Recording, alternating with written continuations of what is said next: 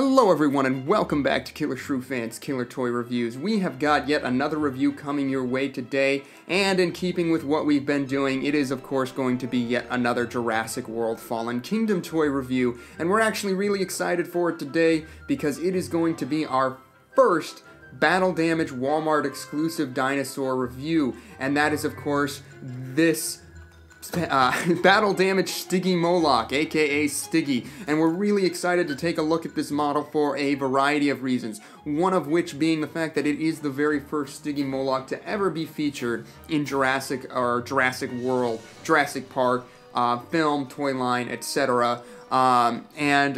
We can't wait to look at it, mostly because it's such a cool dinosaur and I'm very excited to see them. This will be one of the new species that they're introducing to the franchise. We don't know what role it's going to play, but it has the nickname Stiggy, so that kind of has us thinking maybe it's going to be a character dinosaur similar to what Blue is. Well, maybe not thinking, but kind of hoping. I mean, dinosaurs like this have gotten nicknames in the past. I mean, Rexy has the nickname Rexy, but she's not really like a character buddy cop like Blue is. But here we are going to give you a closer look at this dinosaur, starting off with the packaging.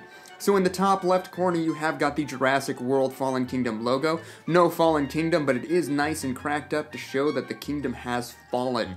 If we move down the side, you got the bars of the cage, keeping with the theme of removing the dinosaurs from the park. And there at the bottom left corner you have got Owen and Blue, the heroes of the film. If we move across the bottom, you can see the Stiggy Moloch Stiggy logo with a 3+ years warning, which I qualify for, and this is of course part of the Battle Damage exclusive Walmart collection.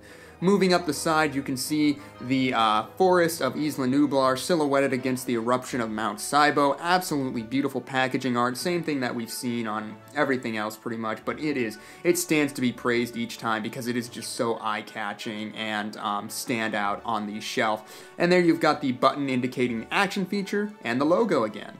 On the back, you've got a lovely sort of 3D version of the dinosaur kind of pasted onto the back of the box, demonstrating the various action features. And if we move down the side, you once again have the Jurassic World logo, activate battle damage sign there, and shows you a diagram of how it's supposed to work, this dinosaur's main gimmick. And there you can get a better look at the beautiful rendition of Stiggy there. Up in the top right corner, you've got a Jurassic World Facts app reminder, which is the app launched with the toy line. And in the bottom left corner, you can see all of the other dinosaurs available in the Wave 1 in this size range of the Battle Damage dinosaurs from Walmart.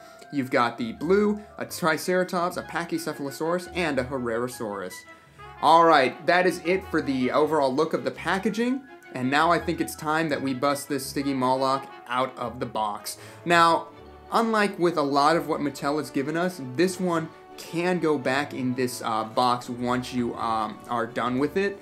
I mean, you do have the usual sort of plastic cloth tag thing kind of keeping it in there, but you've also got a plastic band around the neck. And then when you look at the bottom part, at the foot, yes, that's the tag there, but the tail is attached. That's the kicker here. The tail is attached, so you'll have to cut that, but this plastic band can be put back in, and then there's a rubber band holding in the foot, and that, of course, can be reattached in order to refasten the Stiggy Moloch in. So not all hope is lost. You do have to cut that one. These two can be replaced, so this guy could go back in the box feasibly. So we're going to go ahead and break him or her out of the box and go from there.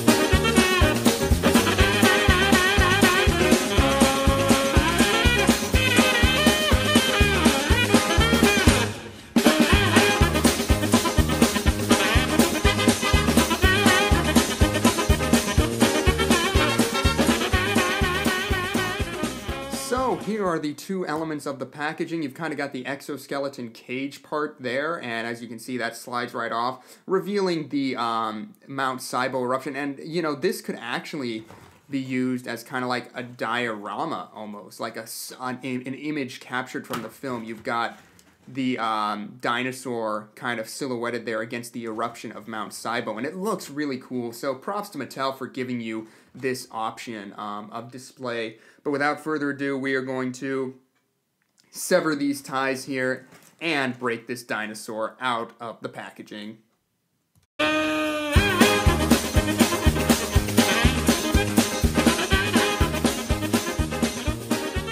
Alright, so there is Stiggy, finally free of that cardboard prison, and as you can see, this is just an adorable little model. Really great size for this species, and you know, I mean, looking at it, first impressions, it's eye-catching. It seems properly proportioned, the feet don't look too big, the paint scheme is nicely done. Everything about this model is just a hit upon first look. I mean, I saw it on the shelf and it was love at first sight.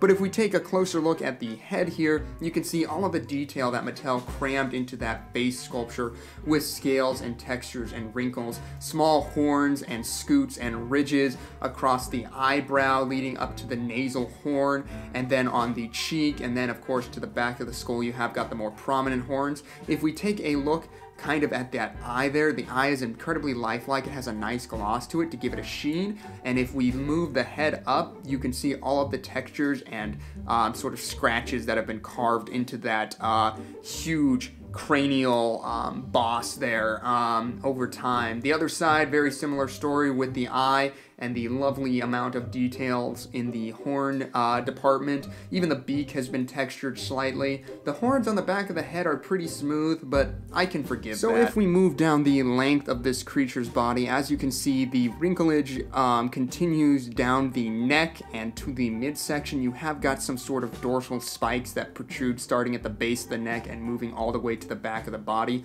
There you can see the carve out for the dino damage piece, and if you push on that little nipple there, it does snap down, revealing a sort of crayon red, vibrant dino damage wound. I'm not a huge fan of how they colored this particular area, but then again, I've never been kind of a huge fan of the dino damage. I get that it's a staple, but then again, you can just kind of cover it right up, not have to worry about it, and then if you want, you can just pop it right back down using, and it's built on this sort of cylinder kind of thing that rotates instead of just sliding away to reveal it.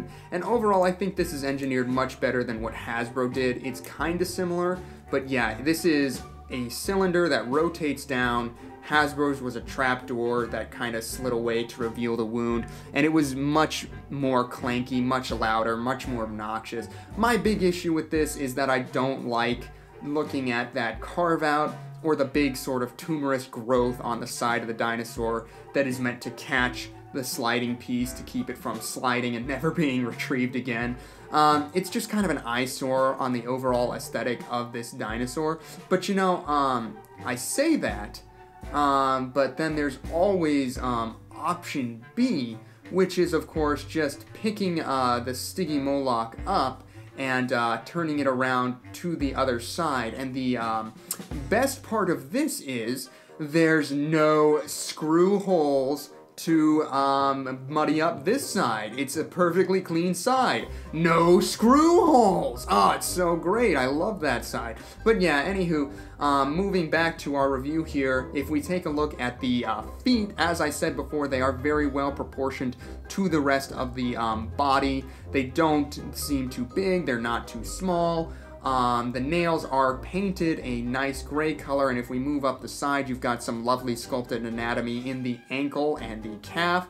The thigh is a nice shape. You don't really get a good sense of the musculature in the thigh, but it is nicely shaped and well proportioned. If we move all the way down the length of the tail, you can see the seam line there. Not really sure why it has to be there. The tail is a softer plastic, so maybe it was molded separately and then connected. Wish it was all just one piece, but the wrinklage does continue all the way down to the tip of the tail, and we lost focus. Anywho, moving up the other side, you have got the same story. Wrinkling texture, nice sized thigh, no dino damage on this side. Glad to have that option. And the wrinklage continues all the way up to the head of the Stiggy Moloch. And like I said, this head is awesome. The arms are pretty small on this model, but that didn't stop Mattel from cramming some lovely sculpted musculature into it. The forearm looks nice, the shoulder's nice, the bicep is nice, they're all proportioned. Finger claws are not painted. One of my gripes with Mattel, I wish they would go the extra mile and do that for us. But the thing about this model that sets it apart from the Attack Pack, they're very similar in size. I mean, obviously, you have got the main gimmick, the dino damage there, which is the big selling point for these models. But unlike the Attack Pack, these dinosaurs feature much more articulation. You can move the head up and down. You can rotate it to the side, and then you can turn it to the other side. You can turn it almost 360. I'm not feeling a lot of resistance there, so you probably could manage to do it, but I really hate doing that, so I'm not going to do that for you, and I do not recommend that you do it either. But just look at that. Look at how much character is in that one pose. It's as if this Stiggy Moloch was heading down to the river to get a drink, and then it heard a sound, so it snapped its head to look in the direction. I mean, it's just so fluid, so lifelike. It really captures a moment, and that's what I love about these models. The arms can rotate in, out, up, down, back, forth, any which way you want them to. Both sides, same story, not really hindered in any way either. The legs don't feature much articulation. They can kind of go out, a little forward, a little back, but that's really it. I don't know why, but on the underside of the feet there, you can see the Jurassic World Fallen Kingdom logo, and then on the other side, you have got the QR code that you scan into your phone to unlock the app with. So if you want to scan that into your phone, now is your chance. But yes, I do like these more than the Attack Pack, simply because of all the posing options that they offer. And if we turn it to the side, you don't get that dino damage wound interrupting it. It just looks so lifelike, so incredibly realistic, and as if it is capturing a still image of the life of this Stiggy Moloch, and I think that is just so incredible. Mattel really did a good job on these. Now, as far as the overall color scheme on this Stiggy Moloch, it is fairly intricate. It does feature about 5 different colors, not including the battle damage dino. You've got the purple striping that does continue not all the way to the tip of the tail, but tapers out in a nice naturalistic fashion. You've got this sort of beige color on the underbelly, and that carries up onto the back of the legs. And then the horns and beak are a nice gray. The dome is spray painted a nice white. And then you have got the orange base of the mold itself. And like I said, the inside features that red, vibrant crayon color of the dino damage. Not a huge fan, but I can just cover that up, and it goes right away. So yes, much more intricately colored than the Attack Pack dinos, it would seem, and that's just another way that I would put these dinos, these battle damage versions, above those, and for $2 more, I'd say it's worth it. Now, as far as the size goes, this is a fairly small species of dinosaurs, and this toy reflects that very well, but in terms of actual length, you're looking at right around 7.5 inches long, which is about 18.5 centimeters. And then if you, oops, there he goes. If we measure from the base all the way to the highest point, you're looking at right around 3.5 inches off the ground, which is about 9.5 centimeters. So overall, not a bad size for a small dinosaur figure. Now, for a quick size comparison, we're going to go ahead and bring in the original Series 2 Pachycephalosaurus from Kenner. And overall, I've just never been a fan of this particular dinosaur model. I mean, the way that it is constructed, it has this sort of like barrel chest, and its arms looks as if it's flexing like, come at me, bro. Yeah, no, I'm not a huge fan of this model, and I don't really think these two are play compatible, but I can see kids all the same lowering the Stiggy's head and then doing this thing and just kind of bumping them into each other. And yeah, if you have a kid, there's going to be absolutely no paint left on that Stiggy dome. They're just going to run it into everything. And oh, just doing that hurts me as a collector. Are you okay? Yeah, you're okay. Oh, boy. And next up for size comparison, we're going to bring in our current favorite from the Jurassic World toy line. And that is, of course, oh, this guy. It's Carnage the Carnotaurus, our good friend. And as, oops, there goes the Stiggy Moloch, and Carnage isn't going to stand either. Okay, we're doing great. But as you can see, the Carnotaurus just towers over the Stiggy Moloch here. And apparently these are supposed to be in scale, so I think the Stiggy Moloch might be in trouble. He makes a good snack for Carnage.